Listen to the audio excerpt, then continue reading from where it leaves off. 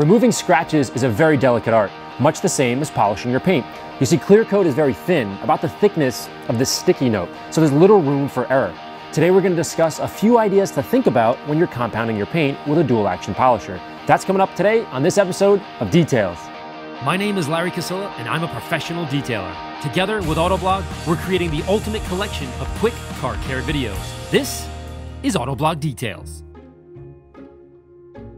Here are the items you'll need for this task. When paint becomes dull, or in other words, when the clear coat has thousands of tiny little scratches in it, the paint needs to be sanded down until the surface of the paint is completely flat with no gouges or scratches. Compound can be thought of as a liquid sandpaper designed to remove the damaged layers of clear coat, revealing a fresh, flat surface.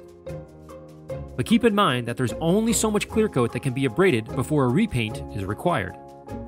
First, apply tape to any adjoining areas to protect against accidentally bumping into the trim or moldings with your pad. Next, apply a microfiber cutting pad to your favorite dual action polisher.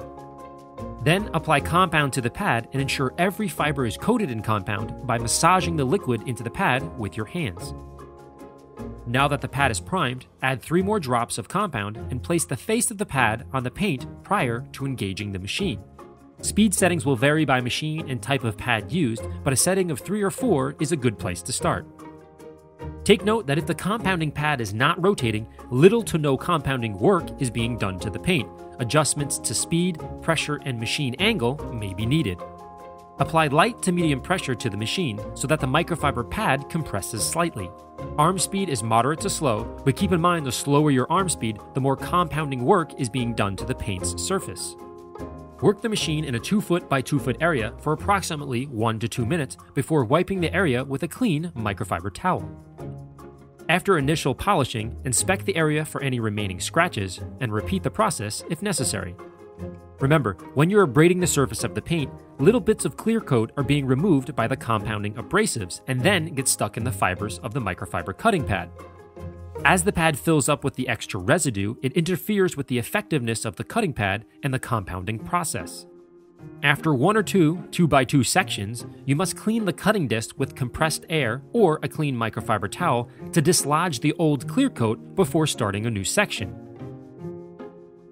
Once clean, reapply 3 squirts of compound to your pad and begin the next section.